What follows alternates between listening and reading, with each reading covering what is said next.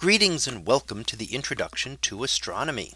In this lesson, we are going to talk about the planet Venus. In many ways, Venus is considered the twin planet of the Earth because they have a very similar size and mass. But in other ways, we'll find that Venus is quite different, that it is intensely hot, and its atmosphere is much thicker than the Earth's and contains very corrosive materials. So let's start off a little bit with our understanding of what we have explored on Venus so far. Venus has been one of the better explored planets in the solar system. Venus, like Mars, has had a number of spacecraft visited. And if we look at just a few here, in fact, Mariner 2 was the very first spacecraft to visit Mercury back in to visit Venus back in 1962. So only 5 years after the first satellites were launched into Earth orbit, less than 5 years, we already had craft visiting the nearest planet to us, which would be Venus. And that was the first successful planetary encounter. In 1970, the Venera 7 craft was the first to send back information from the surface of Venus. It actually landed on the surface and was able to take images for a short time before it succumbed to the intense conditions on Venus.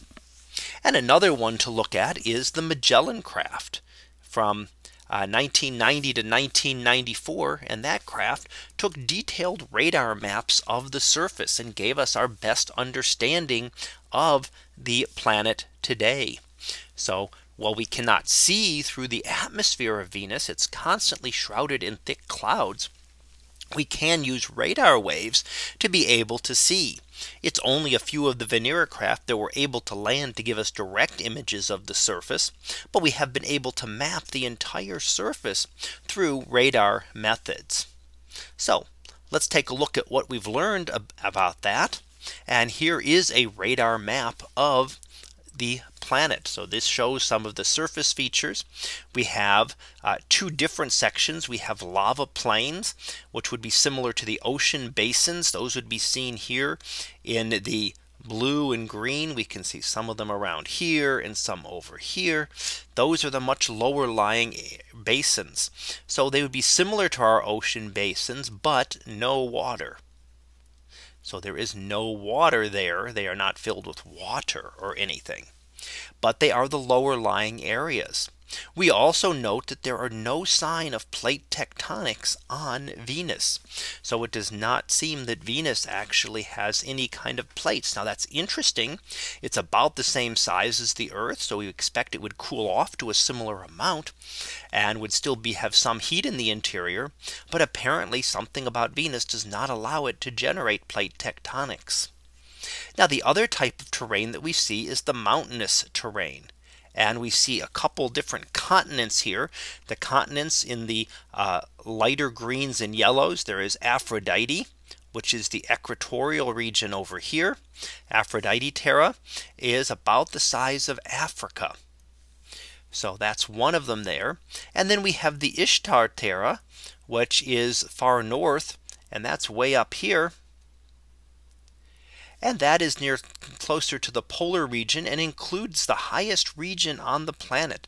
The Maxwell Monts, which are right in the middle here, are the highest level region, going up 11 kilometers or about 7 miles up above the surface of Venus. So that is much taller than mountains that we get here on the Earth. We also see, when we look in more detail at some of the surface features, this kind of shows it overall. And you can imagine that if you were somehow able to flood Venus with water, that it would be these lower lying areas here and all around it that would flood with water. And Ishtar and Aphrodite and some of these other higher areas would be the continents, would be the areas that would actually be up above the water level. Now let's look at these some of the features in a little bit more detail. What kind of features do we see on Venus? And we see craters and volcanoes. So two primary features, we see about 1,000 craters on Venus. That's a lot more than we saw on Earth. Earth had less than 200. So that tells us that the surface of Venus is older than the Earth, but still relatively young, because we see vastly more craters than that on, say, the Moon or Mercury. So it is a relatively young surface. And we do see that the craters, as shown in the image here, are sharp and fresh looking. And that is because of the lack of erosion. So no very little wind, very little water no water erosion on Venus. We also see lots of volcanic features. In fact, Venus is dominated by volcanic features. So when we look at some of those here, we do see things like Sif Mons, which is similar to the Hawaiian volcanoes, which is a hotspot volcano. That means it is a weak spot in the crust, and the lava has been able to flow up through it continually. And we have some evidence that these volcanoes are, if not active today, still have been active in the very recent past. So unlike volcanoes on, say, Mars that have been extinct for billions of years, volcanoes on Venus have probably been active within the last few million years, if not currently active today. And as I say, Venus is dominated by these volcanic features. So some of the other features that we see on Venus as well are also volcanic. And that would include things like the pancake domes. And we can see one of those here. Pancake domes are flows of very thick lava.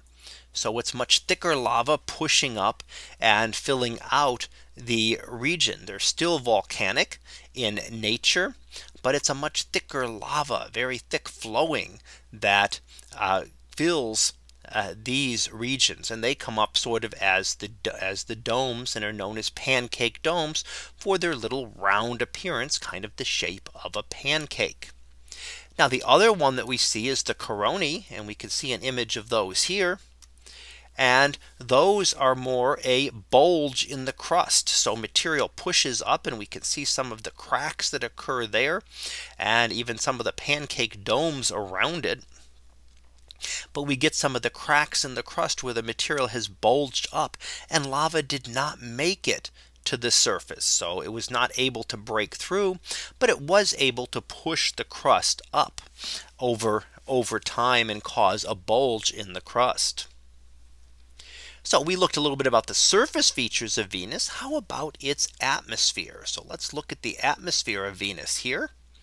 And in the atmosphere of Venus, we can look first of all at its composition, and it is quite different than the Earth's. It is 96% carbon dioxide, 3.5% nitrogen, no things like oxygen at all in it, and it is very, very dense. It is a very high pressure, 90 times the Earth's atmospheric pressure, which would be the equivalent here on Earth of the pressure a kilometer below the ocean surface. So if you were to go down a kilometer below the ocean surface, that's the pressure that you would feel standing on the surface of Venus. It also has very corrosive compounds, including things like sulfuric acid, which is one of the reasons that Venus was never able to be landed on for a long period of time. We've explored the moon for a long time. We've had rovers on Mars for years.